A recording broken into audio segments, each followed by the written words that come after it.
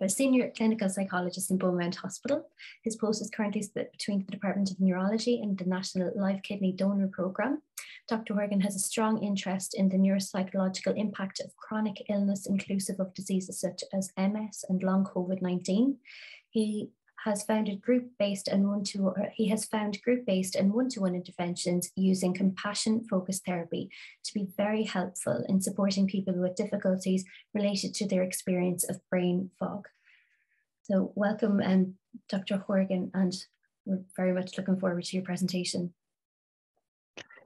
Thank you so much, Aoife, and thank you for all your help with my engagement with this talk. And I'm so humbled and privileged to be here today, and I really appreciate the invitation. And I hope that people will learn something new today about their experience of cognitive difficulties and multiple sclerosis and living with multiple sclerosis, but also maybe if it's a reminder of things that they know already, I think that could be helpful as well. But I know it's Saturday morning and I don't want to overburden people with a lot of slides. So I do have quite a bit of, I have a number of slides, about 50 slides, but if we don't get through all of them, that's absolutely fine, because I'm just delighted to have this opportunity to share what I think is useful in terms of deepening your understanding, or as I said, reaffirming what you understand already about cognition and multiple sclerosis and the impact that multiple sclerosis can have on your cognitive ability.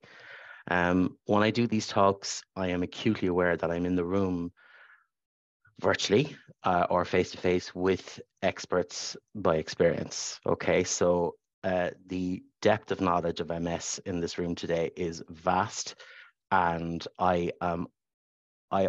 selfishly, I always get a lot more out of these talks than often I can bring to the table, because I am blown away by how people can express their experiences and recount what it's like to be living with multiple sclerosis and the cognitive difficulties that can be associated with. So I just want to put that out there today, that, you know, when I do these talks is what I think about, you know, how long has the person had to live with multiple sclerosis or lupus or renal difficulties, and it'd be amazing to kind of add up all the years of experience, even just from the date of diagnosis to today.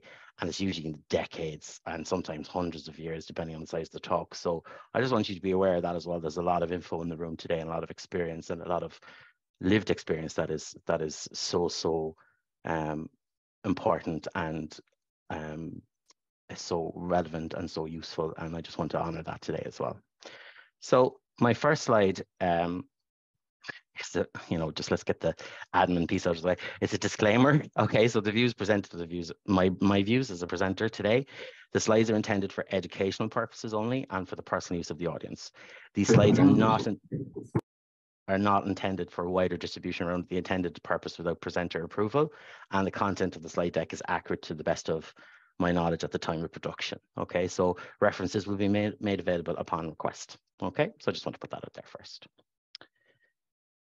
Some of the take-home messages, hopefully for today, are that cognitive difficulties are not uncommon, as you know, within the population of people living with MS. They occur alongside lots of long-term conditions associated with MS. They result from inefficiencies in how the brain processes information. And I was very intrigued to hear that you're going to get some, I'm sure, fascinating inputs later on white matter tracks in the brain and MS, because that's such an interesting area of focus, because I think it always helps deepens people's understanding of what goes on cognitively in the brain, obviously neurologically as well. But I'll be referring to that a little bit today, but you're going to get the real deal later on from the gentleman presenting later on. The most frequent changes that we observe in MS are changes in attention, concentration, memory, and planning, as well as what we call speed of processing. So, I mean, you could argue, you could say that's the speed at which you think, but it's just a way of kind of measuring what, as clinical psychologists, when we think about people's cognition in MS, we're thinking about, okay, how quickly can they get through something that involves cognitive ability? It's a way of kind of measuring the speed at which you process information you need to use to navigate a task or to get through your day. As always, a neuropsychological assessment will identify which aspects of your cognition are challenged and which were well maintained for each person. I like to think of a person's experience of cognitive difficulties within MS as you know, it's useful, I think, sometimes to think of it as your fingerprint. We all have fingerprints. And essentially fingerprints are, you know, the same thing. It's skin on your finger. But as we know, there is a vast number of different presentations of fingerprints amongst humans. And I think the cognitive symptoms of MS there's commonalities there, as I just said, in relation to attention, concentration, memory, planning, processing speed, things like that. But your configuration of those different difficulties is absolutely unique to you and your experience of MS. So I think that's important to remember, that we are going to have commonalities today, but how, in terms of the cognitive difficulties that are present, but at the same time, they're unique to you. No one else does the cognitive difficulties exactly like you do. Okay, so just remember that as well. Depression, anxiety, and other psychological difficulties are common parallel difficulties in MS, and psychological help is effective in coping with these symptoms. And I know there's access issues with that. I get that as well, and I can understand that. But I think it is important to know that this can, you know, if there are other psychological difficulties there, as I just said, it can be so useful to get some psychological help if you can. Okay, and I know access to that can be challenging at times. I am very aware that I'm doing a talk at the Irish MS Society and I'm just putting up stats about MS, but I just feel I wouldn't be doing my job if I didn't have some up there. So as you all know, MS is a progressive demyelinating disease of the CNS. It's a suspected autoimmune disease. That's where the research is going at the moment. It is the leading cause of non-traumatic neurological disability in young adults, and 9,000 people in Ireland are living with MS, okay? That is a significant amount of people when you think about, I was reviewing my notes yesterday and I was thinking about, like, what would 9,000 people look like in the middle of Croke Park, you know? It's a large number of people. And the onset usually occurs between the ages of 20 and 40 years, more common in women. And as you all know, again, relapsing remitting phenotype accounts for 85% of the cases. Secondary progressive is the next one, and primary progressive as well are the three main phenotypes within MS. And that's the kind of clinical course of the different phenotypes there, as you see on the right hand side in the graph. And I'm sure you're all acutely aware of what that time frame can look like, and are living with it in different forms every day of your life. So thank you very much for that.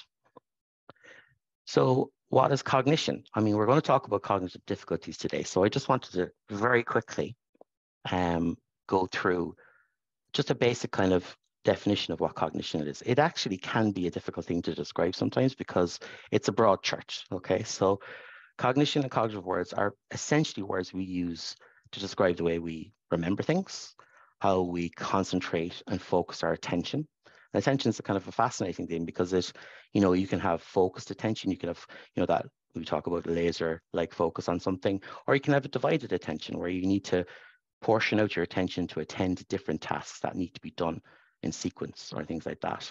As I said, doing more than one thing at a time involves cognition, and learning new things is a very important part of cognition, and reasoning and solving problems. It's all under that umbrella of what we call cognition. I have often used the phrase thinking skills as well to think about what cognition can mean. And that's, that 3 pound amazing organ within our skulls. That's, the bread and butter of what it does a lot of the time is those thinking skills and engaging those for you to get through the day and to cover those different areas as I talked about there. Cognition also means how we can plan, carry out, and monitor our own activities. One of the amazing things about the human brain is that the kind of, very basically the frontal lobe, or that frontal part here, it's involved in what we call executive functioning, or planning, carrying out, and monitoring our own activities, type activities. We can also use it to understand. Cognition also includes things like understanding and using language, including finding the right words, which I'll get back to, because as we know in MS, that can be cognitively a very common problem within people living with MS. It's also really important, to understand that cognition is our ability to recognize objects, to assemble things, and judge distances, okay? These skills vary very naturally in different people, and normal, or as I prefer the term, typical cognition means that we can cope. If you have a typical level of cognition, means that you can cope with everyday life. But as I said, it is a broad church. It goes right from the ability to focus on something, to remember something, to plan, carry out, and to monitor our own activities. So, you know, like most things to do with humans, it's complex, but hopefully today I can map out a way for you to enhance your understanding of what cognition is and the cognitive difficulties that are associated with living with MS. Now, I was asked initially to do a talk about cog fog or brain fog, and absolutely, I mean, it is a very useful term because I think it helps to sensitize us to the cognitive difficulties that are present in the population of people that live with MS. But I'm not a big fan of the term, if I'm brutally honest. I have to put my cards on the table about this because I think it can be really helpful to be a little bit more specific about what types of difficulties a person has when they have cognitive difficulties in this context. So hopefully today, I'm not saying it's something that, you know, it's a no-no to think about cognitive difficulties using the terms like brain fog or cog fog, but hopefully today we'll have a little bit more of a sophisticated take on what types of cognitive difficulties are specific to MS, okay? When people experience difficulties with cognition, is sometimes referred to brain fog, as I said, or cognitive fog. These terms are used to describe a range of symptoms that produce difficult thinking, feeling slow, or confusion, or forgetfulness. So those symptoms are common, but let's have a look later at what is causing those specifically in relation to those areas of cognition that I talked about earlier, okay? It's what's interesting as well, and I think one of the gifts of working in the areas that I do are I get to see the impact of cognitive difficulties are associated with different types of presentations, or whether they're medical or not something natural like pregnancy. But we do know that there's lots of different cognitive difficulties associated with a wide range of difficulties, such as depression, pregnancy, certain medications and treatments, including chemotherapy. You heard that probably, again, another phrase that I'm not a huge fan of, chemo brain, but that's associated as well with the burden of living with chemotherapeutic treatment. Menopause, we do know that can have cognitive difficulties associated with it as well. Chronic fatigue syndrome, sleep problems. I mean, one of the biggest, when I'm talking with people, when I'm giving feedback and maybe an assessment that I've done of their cognitive ability, and when we talk about attention ability a lot, right? And it's not just this domain, but I'll just use it for the sake of example. Sleep problems are such a huge burden on your attention ability, because if you think about it, if you're exhausted, it's very, very, very difficult to focus on something, you know? And I mean, sleep problems in MS are quite common, and that again is another factor that can exacerbate underlying cognitive difficulties common to MS. So if you think about your ability to attend to something as a pie, okay, and conceptualize it like that, a big sector of that pie can be eaten up by not having good sleep. Okay, and I know, I mean, we throw out that phrase, no, good sleep hygiene, it's very important. It is a tricky thing sometimes to balance and to get right, because so many different factors are involved in good sleep. But I just want you to understand, start to understand that there are other issues here at play, or other parts of your experience of MS that can contribute to an impact on your cognitive ability, sleep being one of them. Other difficulties are other conditions such as lupus, and we're learning a lot more now about the long COVID impact on cognitive ability, which is, it's actually quite similar to MS in some ways, because attention, memory, executive functioning are impacted here as well. And of course, multiple sclerosis. That's why we're here to talk today, okay? Cognitive specifically then, cognitive symptoms in MS are sometimes called invisible symptoms. And I think that's a very, very interesting and useful kind of phrase to think about, because they are invisible. They're happening in your brain for the most part, but the impact of them, I mean, the motor symptoms and the kind of more physical symptoms of multiple sclerosis, even inclusive of pain, can be much more visible. But the cognitive difficulties are more covert potentially, but can have, as you all know, a very, very big impact. They can go unnoticed, especially by other people. Like other symptoms in MS, they can vary a lot from person to person and from day to day. Your level of fatigue, the impact of your medication, are you going through a flare-up in some symptoms for you at that time? That's all going to contribute to your experience of these symptoms. As MS can affect any area of the brain, the condition can affect almost any cognitive function. I had a client once who described their experience of the impact of MS on their cognitive ability. They said it was almost like cognitive roulette. I didn't know which, she said, you kind of don't know which area of cognitive ability is going to be specifically affected for you, because it can happen, because MS can affect almost any part of the brain. It can ipso facto affect almost any area of cognitive function. And I think, again, that speaks to the individualized nature of your experience of cognitive difficulties as you live with MS. Okay. Again, how common are the memory and thinking problems? They're quite common, aren't they? So it's 45 to 65% of people with MS report some form of cognitive impairment. In a landmark study by Rasmussen and Marsh in 1998, 30% of people were severely impaired, 30% were moderately impaired, and 40% were either not impaired or only mildly affected. And again, that depends, again, what type of phenotype you have and the progression of the disease. But it is very interesting to know overall, I think, that 45 to 65% of people report some form of cognitive impairment. A really interesting multidisciplinary study in cognition and I might be biased on this because I worked there. I've done it in Beaumont Hospital and is continuing at the moment. And they looked at a very nice sized population of 122 people with diagnoses of MS, and they did a questionnaire on self-reported cognitive difficulties. And if you look left to right there, that's relapsing remitting, primary progressive, and secondary progressive. The self-reported numbers of cognitive difficulties are considered abnormal or atypical was 39% for the relapsing remitting, 29% for primary progressive, and secondary progressive was 30% as well. So as you can see, there's a significant portion of each of those phenotypes that have cognitive difficulties. And that's an Irish study, and that's an Irish population, which I think is very interesting.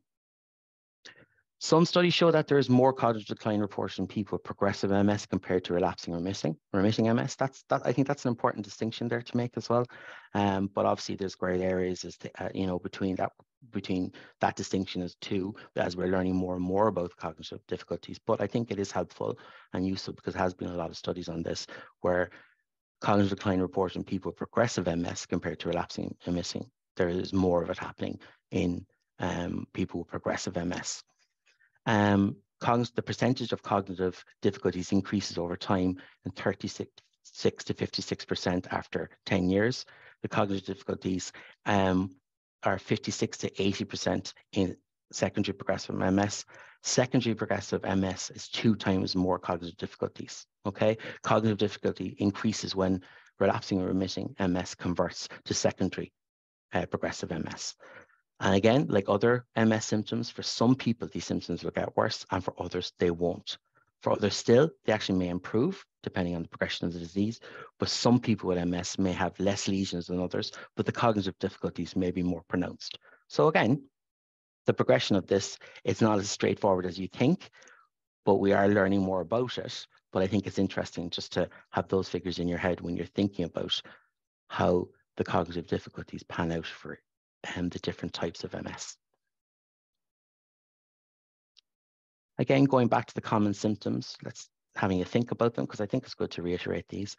Learning and memory has impacted attention, concentration, and mental speed, problem solving, which is such an important skill, and finding the right words. I mean, I've spoken to a lot of people with MS, and it's really interesting to say, I have the word in my head, I can see the word in my head, but I can't get it from here out to here. And that's a really interesting thing because I think that it speaks to, a problem that can happen in MS in terms of communication between different parts of the brain. So where the language is kind of almost conceptualized or visualized in the brain, and the actual production of that word, the connection between those two parts of the brain, which is often what we call a white matter tract, which obviously has myelin around it as well. And in MS, obviously, there's scarring around that myelin. The communication between those two parts of the brain can be compromised. And that's why the words there, you can almost see it, but getting it out can be very difficult because that connection between those two parts can be compromised when within MS. So, and also people living with MS tend to have fewer problems with language, recognizing things and judging distances and position, okay? But just because you have some of the MS cognitive symptoms doesn't mean you'll experience all of them. And that comes back to the individual experience of this again, in terms of how the cognitive difficulties pan out for each person, okay? I think this is just a nice graphic as well of the different types of cognitive difficulties that people can have. Short-term memory loss is obviously the most significant one. Concentration or attention span, which contributes to memory as well. As I said, you know, if you want to what we call encode some information, so that's like prepare the information, break it down into parts so that it can be remembered later or in a shorter period of time. Attention is such an important part of that because you need to focus on that information that you want to remember. And if concentration or attention is impacted, that can have a knock-on effect on your memory as well. Okay, all these different cognitive domains are interrelated in lots of ways, and they contribute to each other's, you know, the difficulties in and of themselves, because that coordination piece between these different domains of cognition can be compromised in MS as well. But the big ones are memory and concentration, as you can see, and information processing, you know, slow thinking, or, you know, just getting a bit overwhelmed by information that's presented to you and be able to process that in a way that is useful for you, okay? Interesting, just going back to the verbal fluency piece here, there can be problems with word finding, as we said. Often there isn't a problem with the actual language or production of words with your mouth and your tongue and all the different things that goes on within you to produce the sounds that are the words that we want to express, but it's more the ability to find that word, or when the word is found, getting it to the mouth and to get it expressed out in language can be problematic. So they're the ones that I'd like you to think about, and I'm sure you're living, you know, I'm again experts by experience, and I'm sure you're all, this is very, very common or familiar to you.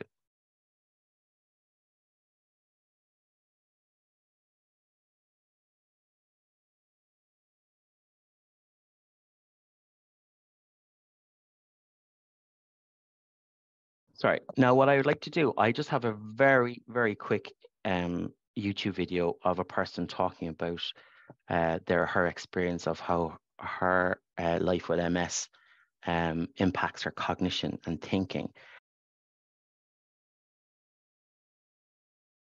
I'm just aware of time as well, so I'm just going to crack on here. Again, we talked about this, you know, it can impact some of the cognitive difficulties. A key part of the cognitive difficulties with in MS are impact on memory. Lots of different memory types. I'm not going to go through all of them, but there's long-term memory, short-term memory, working memory, recognition memory, and there's kind of more applied aspects of memory, which include prospective memory, which is kind of memory for, you know, trying to remember what you need to do to plan and organize something in the future, and autobiographical memory, which is your story, you know, memories related to you. How did you get on in childhood, family holidays, education, work memories, all those different things. That's part of autobiographical memory. But again, just identifying here that short-term memory difficulties are very common within the MS population, okay? Again, remembering to do things, you know, in the future is prospective memory, as I said. Finding or remembering when you need it relates to recall, example, the names of new people, shopping lists, whether you've taken your medication. Memories of events and experience are called episodic memory, and example, details of a specific past event, such as a house move or a trip. Okay, and autobiographical memories are in that category as well. Knowing straight away what something is recognition memory, and that's less of a problem within MS, but the MS population, but it can be. But just to let you know, it is a key part of memory as well. Other parts of memory are less likely to be affected, such as skills that are second nature, like riding a bike, or we call procedural memory, making a cup of tea, some, as I said there, procedural memory, you know, riding a bike, a skill that you have and maybe playing an instrument or something like that, general knowledge, or kind of historical memory. Those things aren't as affected in MS. And I think that's really helpful to know that, because if we have that procedural memory still in place and it's not as impacted as the other types, that can help in terms of our rehabilitation and managing our day-to-day experience of living with MS, because those skills are there. They're less likely to be degraded than the other types of memory skills. And that can be helpful as you try to navigate your day, whether it's to, riding a bike and again, it depends on the impact of the MS on yourself. I completely understand that too. But at the same time, it is good to know that there are certain memory types here, these skills are still there and are still relatively in good shape compared to the other potential types of memory that can be impacted. Again, attention, processing speed, and concentration. I think I've spoken about that, but very quickly, maintaining concentration for long periods of time, keeping track of tasks when interrupted. I think that can be something as well. Distractibility can be a bit of a difficulty for people with MS as well. You're in the middle of something and maybe someone might distract you. It can be hard to get back on track, which can be frustrating and upsetting as well as you're trying to navigate the day living with your MS and trying to get on with the everyday tasks that you have to do as part of your life. Multitasking can be impacted on that as well. Carrying on a conversation while the TV or the radio is on, that can be very complex for a person with MS. Doing tasks as quickly as possible. You might be used to flying through things before your diagnosis of MS, or if the degrees in the earlier stages of MS, but it can take more time to finish tasks. It can take more effort. And again, on top of that, you can be a little bit slower at processing information and might take longer to respond to something. So that's quite burdensome. That can be something that it is, as we said, invisible, but can have a huge impact on your experience of MS. Again, problem solving, planning, performing the executive functioning type tasks.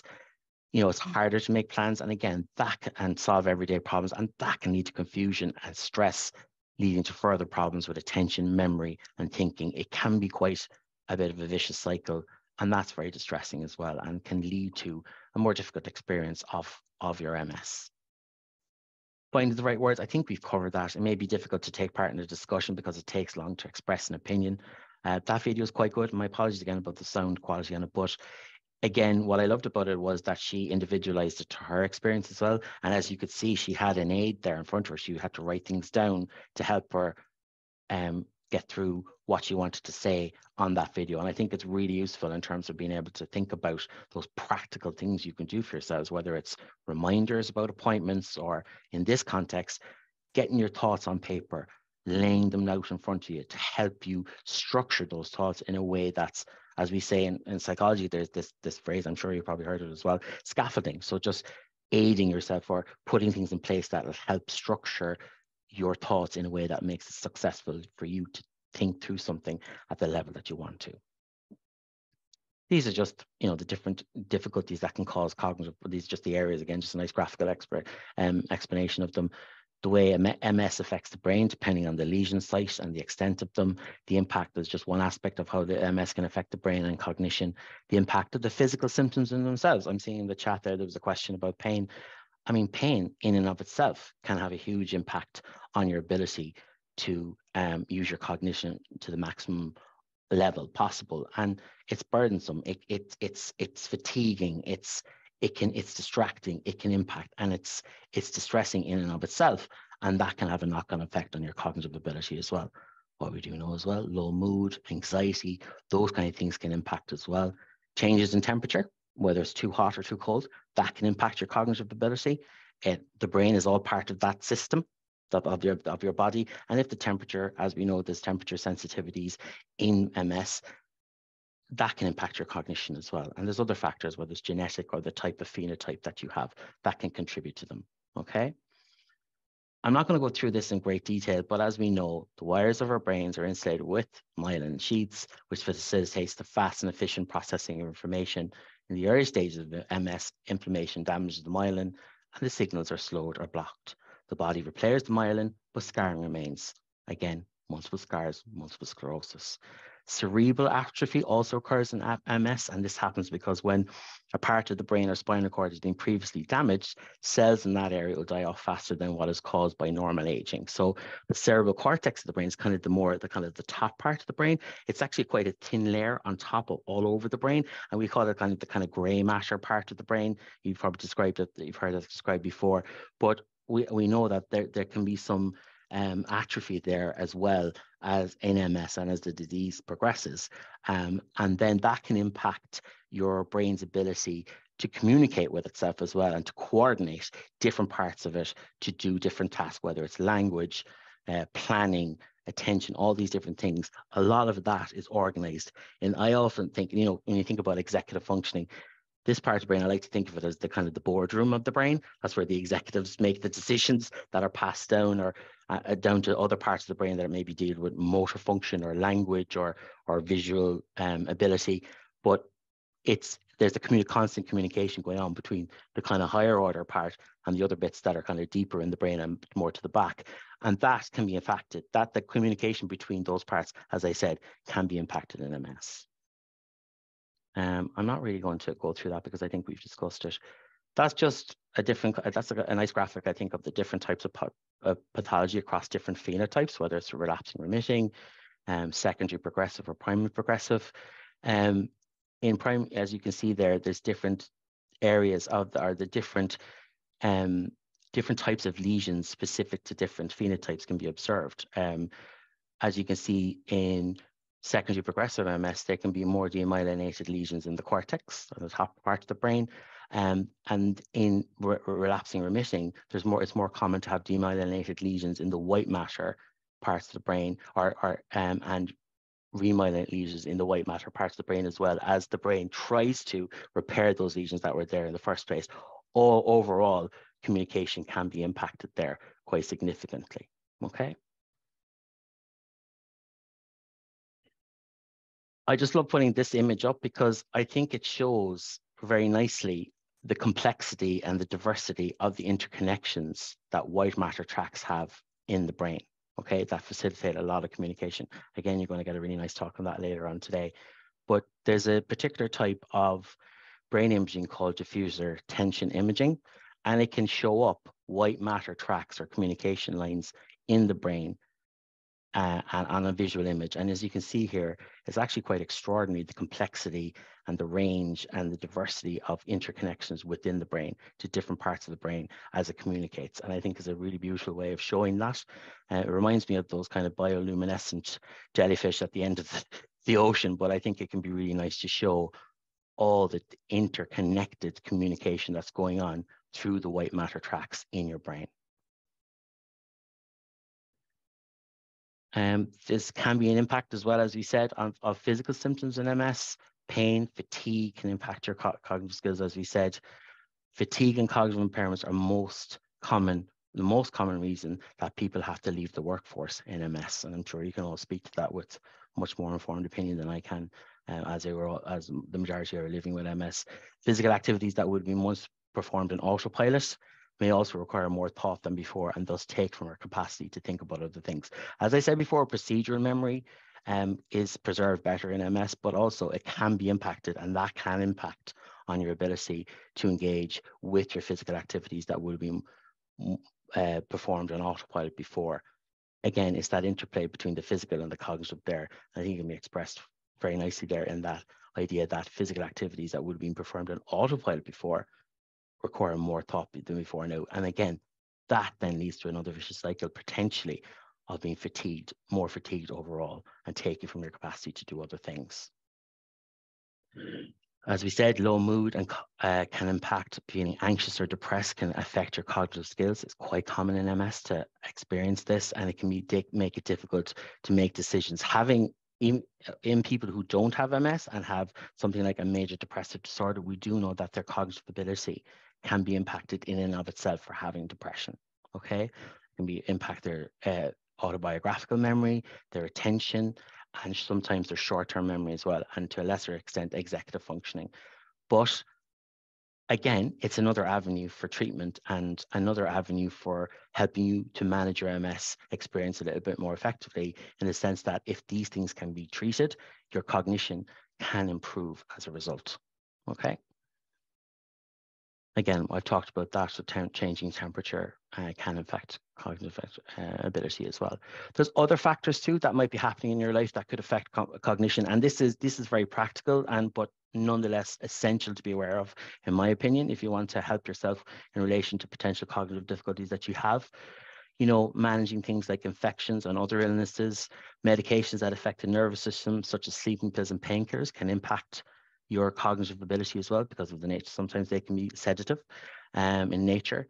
A poor diet, dehydration, drinking too much alcohol, and again, you know, simple to say, but obviously difficult to manage for a person who doesn't have MS for a lot of time, because of the very, very busy lives we lead as humans at the moment. But lack of sleep and stress as well, if that can be managed effectively, or as effectively as possible, that really, really can have an impact, a positive impact on managing your cognitive difficulties as well.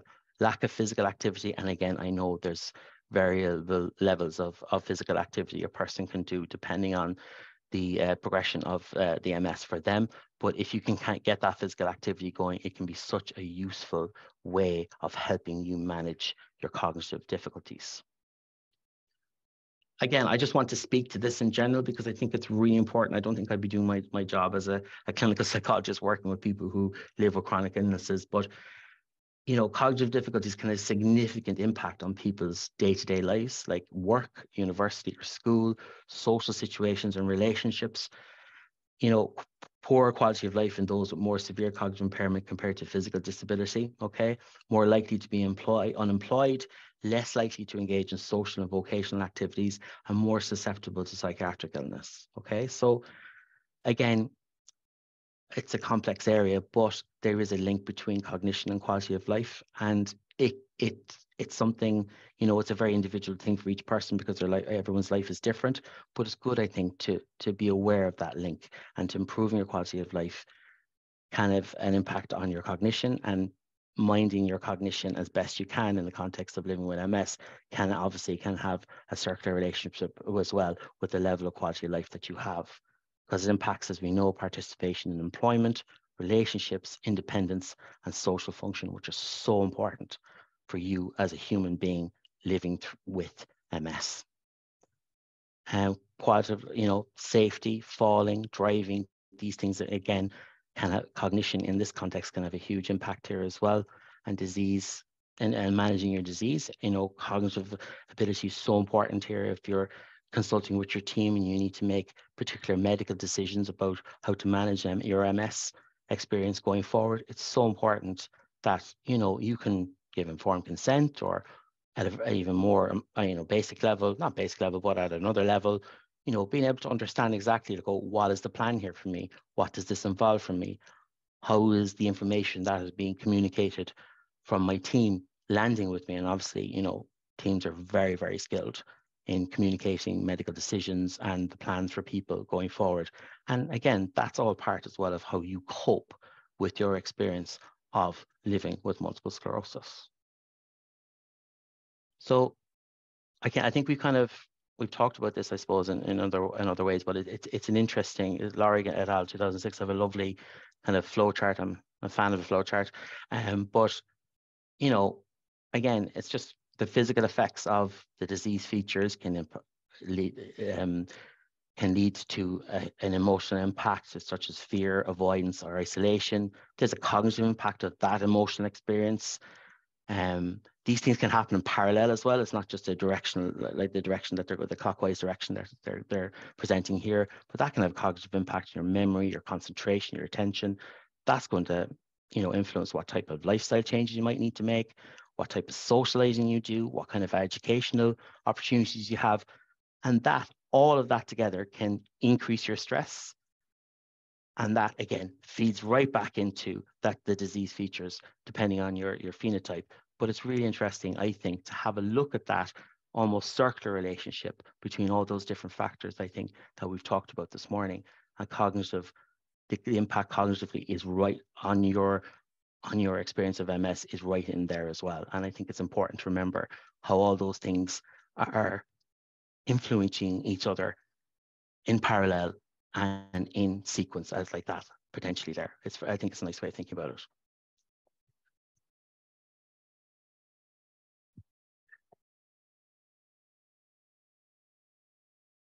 So what can you do to help yourself in relation to coping with the cognitive difficulties associated with MS? You've probably heard a lot about this before, but I just think it's important to remember practical, simple, useful things that you can do to help yourself in relation to the cognitive difficulties are using reminders and prompts, keep a diary, use a calendar. Our phones, I often say, are like our external hard drive for our brain at the moment. They can be really, really helpful in terms of helping you remind you of, tasks that you have to do in terms of, helping you with your perspective memory difficulties, potentially, if that's a difficulty for you. Repeating information, rehearsal is such a good thing to help with encoding. So that process of putting information back into your memory, break information down into chunks. How do you eat an elephant? One bite at a time.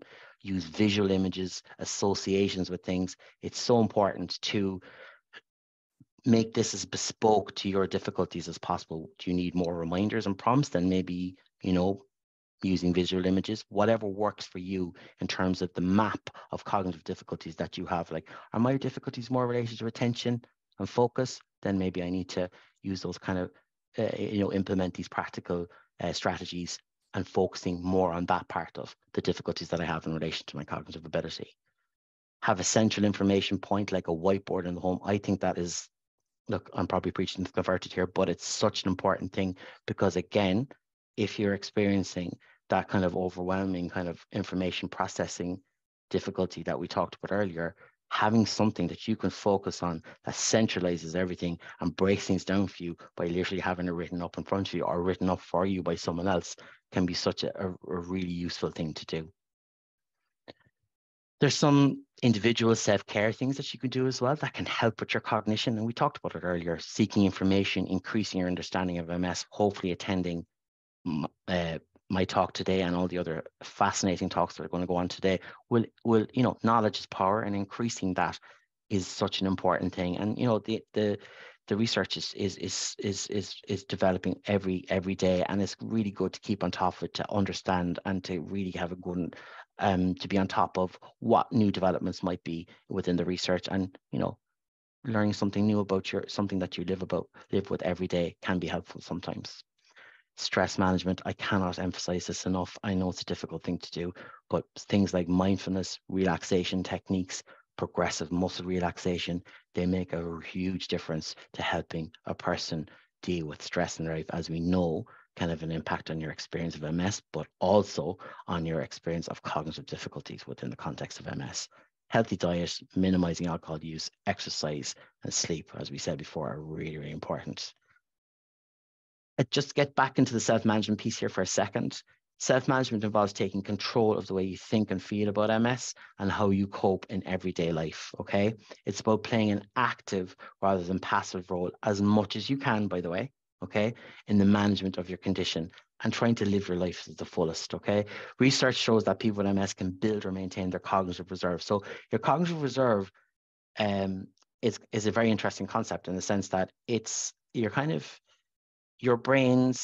how your brain is kind of constructed can be kind of informed by experiences you've had in your life, skills that you've learned, educational opportunities, occupational experiences and skills that you've had over time, experience, whether it's culturally or familiarly.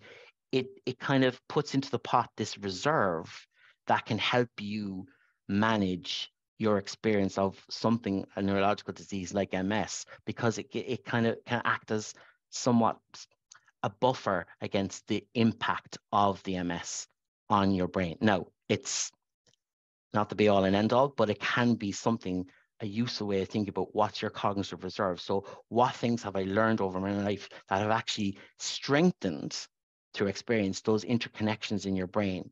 Okay, so that kind of reserve is built into your brain as a product of your life experiences.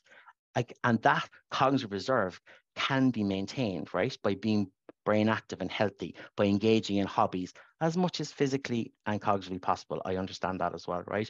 But doing things like reading, writing, or doing activities such as crosswords or word searches have been shown to help somewhat reduce brain volume decline and cognitive decline, because again, it's topping up that cognitive reserve and giving you the best chance of dealing with the impact on your brain of something like MS.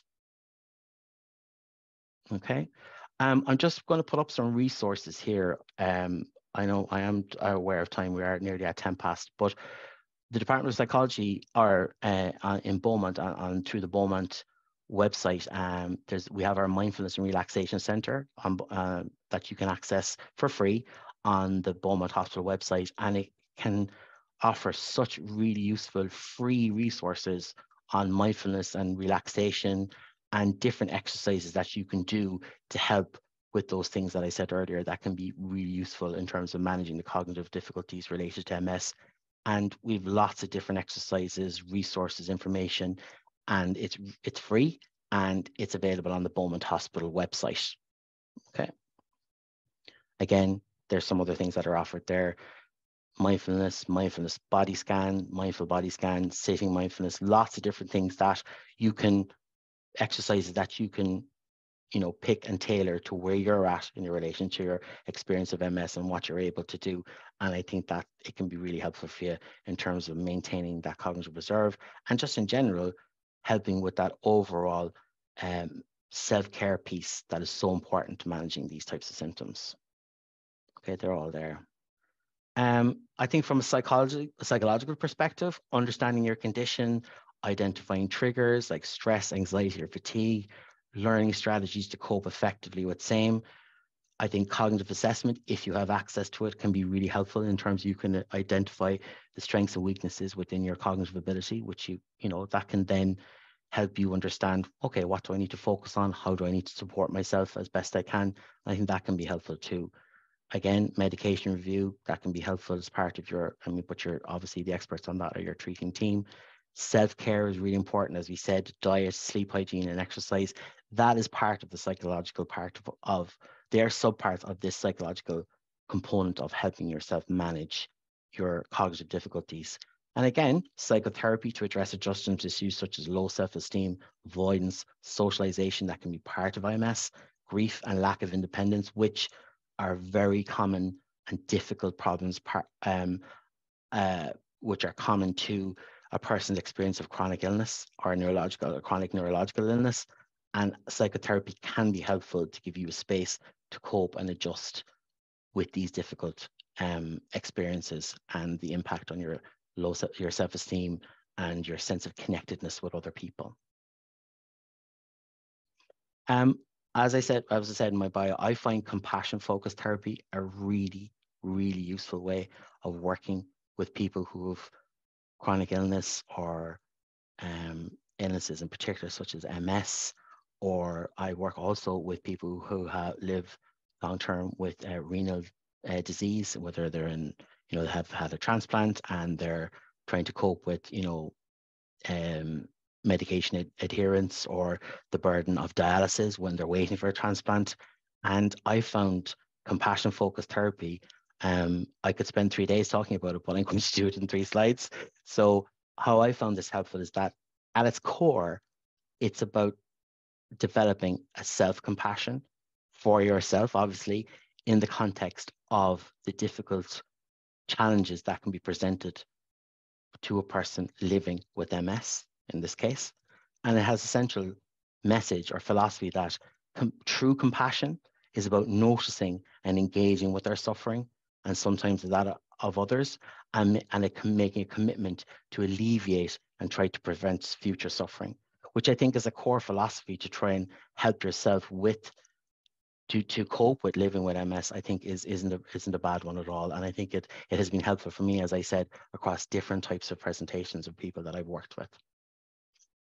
Essentially, another useful part of CFT and in terms of self-compassion is understanding that we have emotions and motivations that can be hard to manage, and a way of kind of thinking about, how to manage those difficulties is looking at, there's kind of three areas in the three, there's the three circles module that can help us understand, you know, how do we map out, how do we understand how we cope with our emotions and motivations. And there's a really nice way of thinking about it in terms of from the CEFT perspective, which is that there's three main areas. There's a drive and achievement part of our brain that says, look, it sets goals for us. It's like it really wants us to motivate us to get going and achieve things in our life.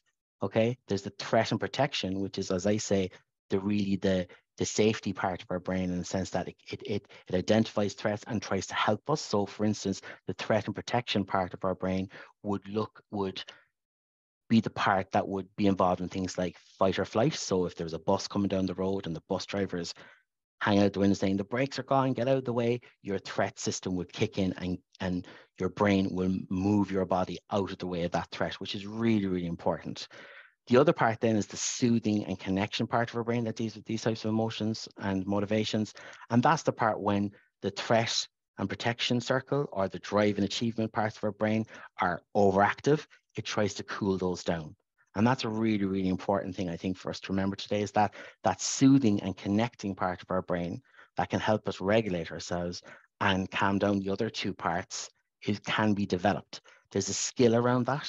And it can be very simple things such as, you know, I'll show you here now. As I said, our soothing connection system calms the threat. So if you think about threat in relation to MS, it might be, oh dear, my illness is progressing, or I've had a bad reaction to a medication, or my pain is pretty bad today, or I'm not moving as well, or the cognitive symptoms are really, really getting on top of me. That's a threat that your brain is trying to deal with, and your soothing, connecting part of your brain, or that green circle, can help calm that threat. And you can develop that, as I said. And it's some very simple things. And if you want these slides, these will be in it. I'm going to fly through them now because I am aware of time.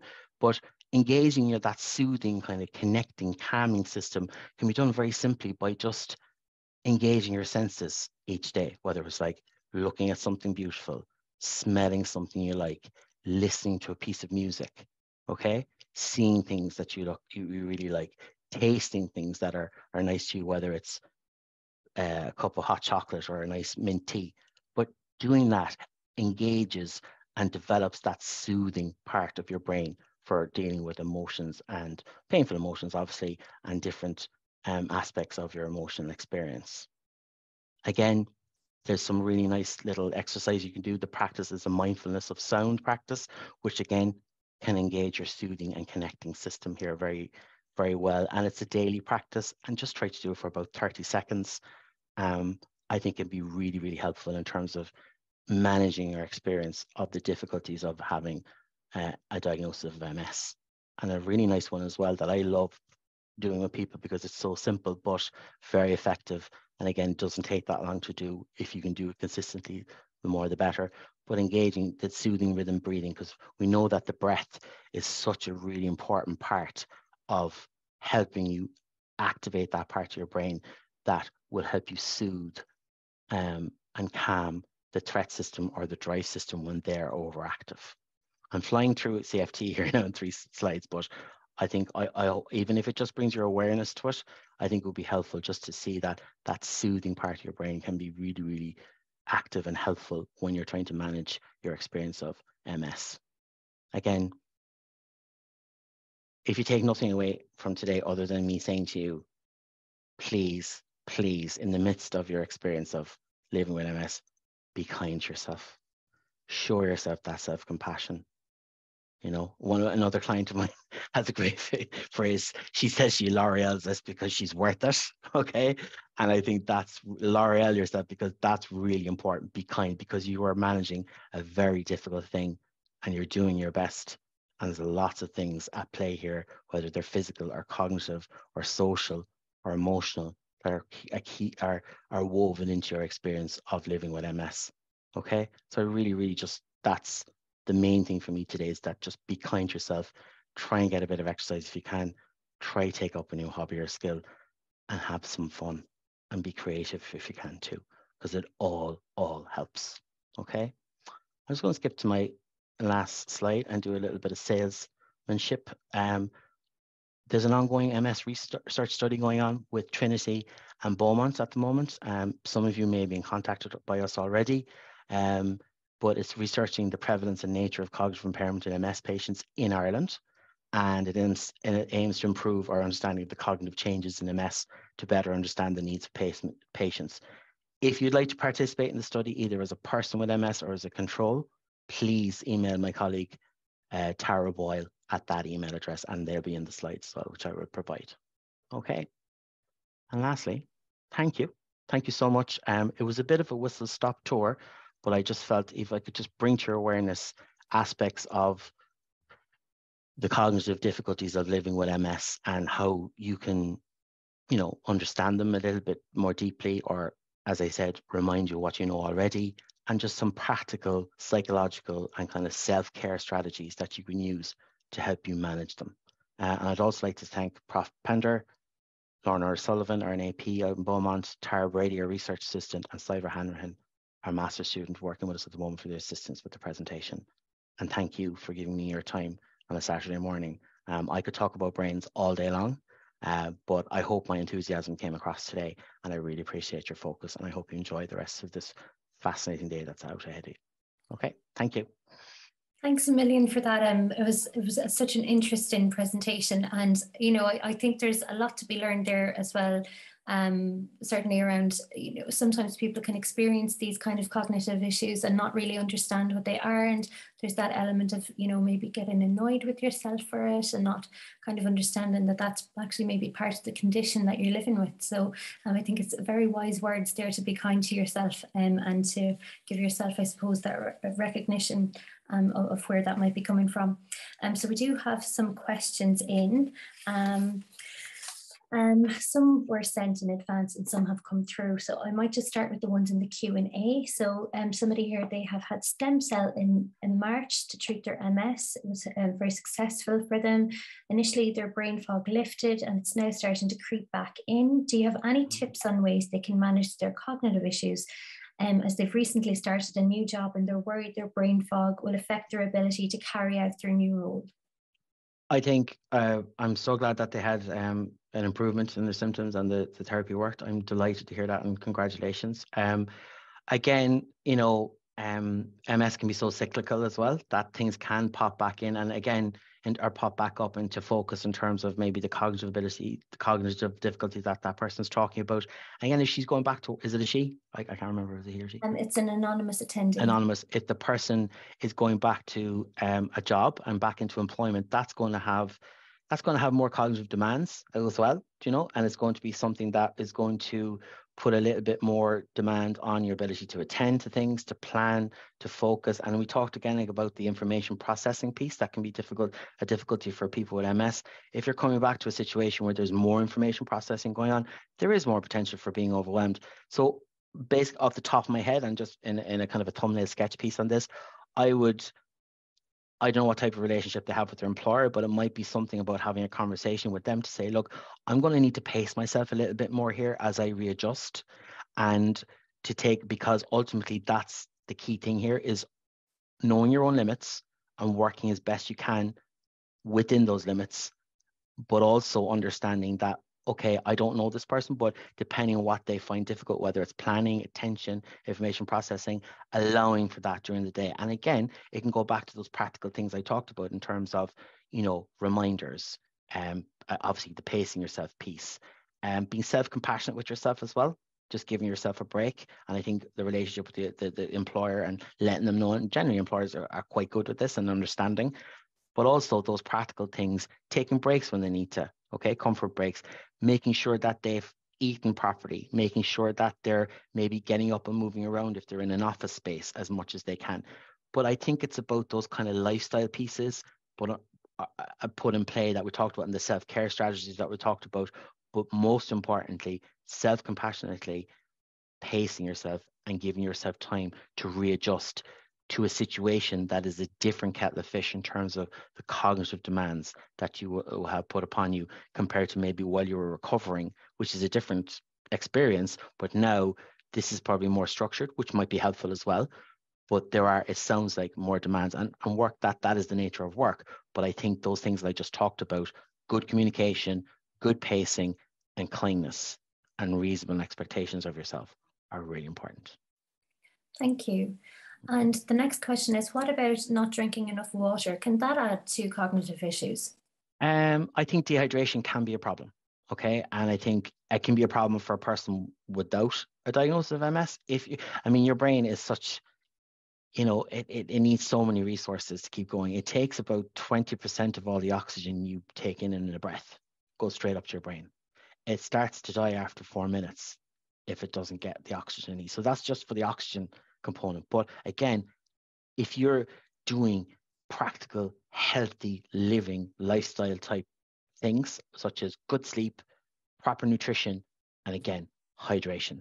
Because we do know one of the big things that is impacted again, because attention seems so sensitive, if you get a bit stressed, attention, that it can be impacted.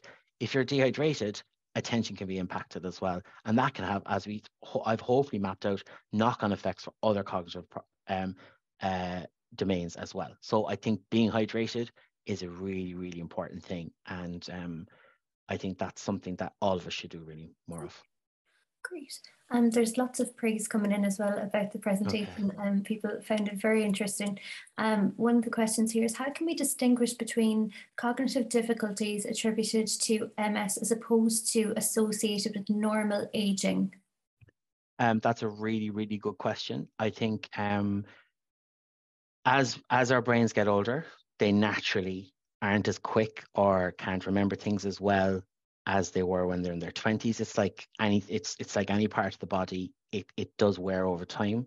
There's different levels to that as well, and it depends on how healthy you are, genetics, cognitive ability to start from. So it can be quite a complex thing. But what we do know is that